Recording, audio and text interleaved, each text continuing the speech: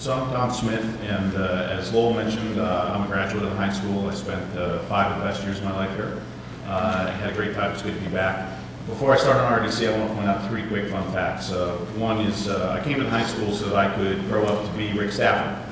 So you'll have to ask him how I'm doing on that. You're much better looking. 2 is, Lowell Taylor, who had a previously distinguished career as an economist, labor economist, a member of the Council of Economic Advisors to the President.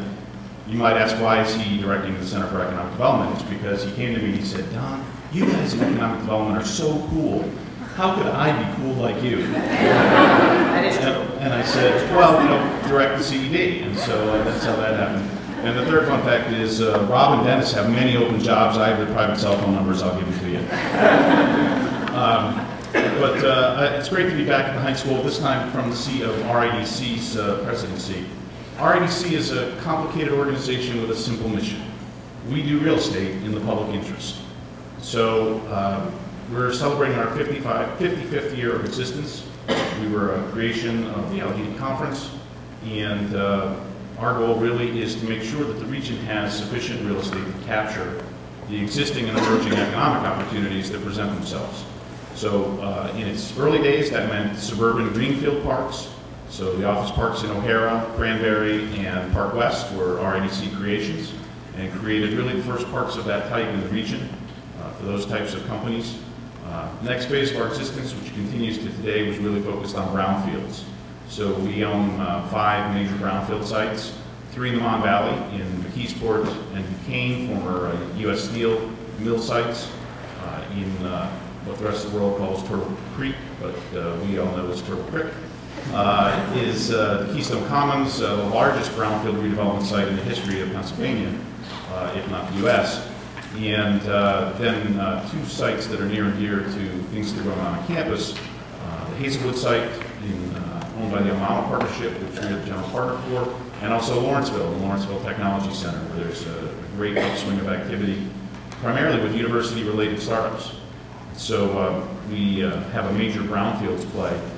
All told, we are a private, not-for-profit organization that holds about 6 million square feet of real estate and a couple thousand acres of land for development.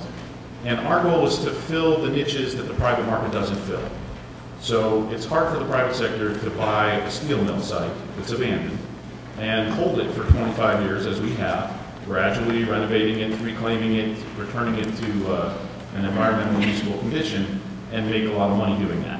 So we do that as a not-for-profit, and have converted some of those formerly unusable sites into usable land again.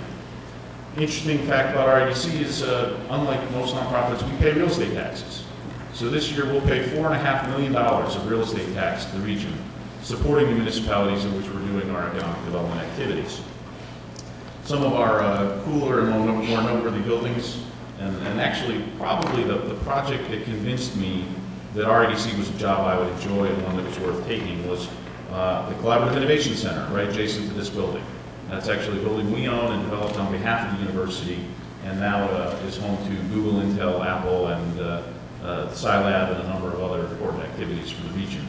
But for me, that really brought home the intersection of how real estate and space, the built environment, facilitates economic development, and that's really what RIDC's mission is.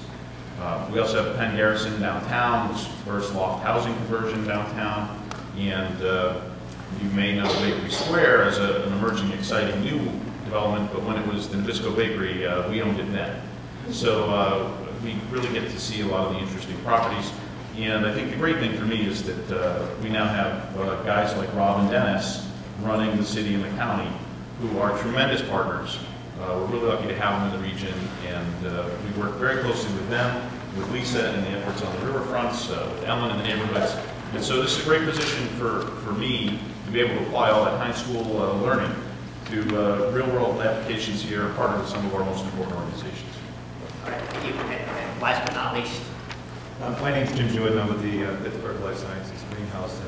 Kind of late to the panel this evening, so I apologize. My boss had a family illness that he had to take care of. So I thought for a moment, how do I get a sense of context of how I communicate to you all? And I quickly went to the economic development site for our state and said, well, how do I fit in? And, they have 4 really areas that they focus on: business assistance, community development, technology investment, international business.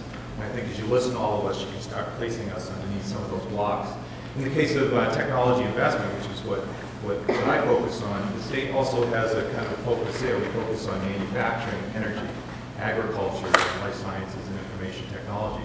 So for me specifically, we focus on life sciences, and if you think of venture capital, probably 80% of venture capital comes between life sciences and information technology, which is Heinz College in and of itself, isn't it? And so when you think of that, you appreciate that really innovation is really an information management process, and perhaps people don't know this, but incubation, which you also could say is an incubator, started in 1957 outside of New York. But the first state to institutionalize it was actually Pennsylvania, through the Ben Franklin system. And in that time, we've seen great numbers with incubation, businesses surviving 10-year rates in the high 80s compared to businesses that would survive 44% after 3 years. And the state took it to the next level probably around the year 2000 when they recognized that targeted incubators have even better results than general incubators. And so the digital greenhouses and the life sciences greenhouses were formed, and there's been great success. So our goal simply as a life science organization is what we want to do is launch companies and be relevant in life sciences. And so the question is, what is relevance, and how do you know you can win? And so, winning starts with having innovation sources. And so if you take all the National Institute of Health money that comes into this area, southwestern Pennsylvania, and you pretended that we were a state, then you'd be number 12 in the nation. I don't think people know that. So we have that innovation. We start with that innovation.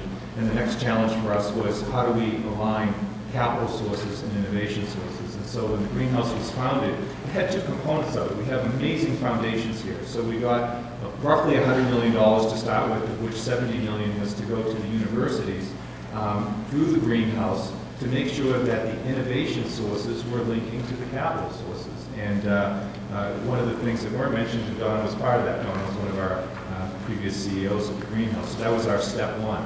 The second step was, how do we get money into the region and work on the process of making companies? And so for us, we decided that there were really four things that we were going to focus on: capital, people, connectivity, and space. And space for us is less important if someone else can provide it. But one of the challenges in life sciences, you have some pretty expensive facilities that you need, so it is something that we do focus on. But the recognition of our first CEO, Dennis Jablonski, was that in life sciences particularly, it is one of the most, next to the Nuclear Regulatory Agency, one of the most regulated marketplaces. And a lot of this regulation is not documented, and so it takes experience. And when you think of venture capital, one of the things that venture capital does is they do not invent and invest in learning experiences. They want people that have navigated it before. And think of that. I mean, if you think of Christopher Columbus for a minute, do you want to just get your pilot's license and go find America, or do you need someone who's got lots of experience and has that ability to be intuitive? And so the Pittsburgh Life Sciences Greenhouse started out by taking a lot of time investing in an executive and residence program, people. And in that time, we brought over 30 executives into the region. But we find those executives do something that's more important than putting money into the companies. It's their connectivity to their exit sources. So our executives have relationships with Johnson & Johnson and other companies that would buy them, which is the whole point of the startup business. And so people has become important, connectivity has become important. And one of the challenges, hopefully we're going to have Dr. Paul Kornblum and I hope they're going to have a paper published on this shortly, but they call it the chasm in startup world. It's very hard to get that first $1.5 million to get to a fundable milestone where people will invest in you. So capital is critical to get that going, and so we take higher risks than most people would. And so you step back and you say, okay, well that's your strategy, that's your components of your strategy, what are you targeting? And so we're targeting to be around 2014 about 1.5% to 2% of life science venture capital in this country, and it doesn't sound like a lot, but we said, well, what would make us relevant? And when you appreciate that Massachusetts, California, and New York are 51% of venture capital to begin with, particularly in life sciences, you realize that 1.5% puts us on the map.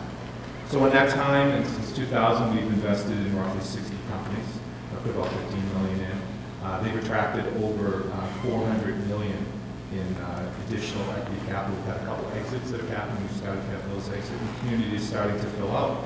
And if we go back to our sources of innovation, when we first started, I would say probably we were 90% out of the universities. And I would say now we're about 70%, which means that entrepreneurialism is starting to spread, and so that is our mission.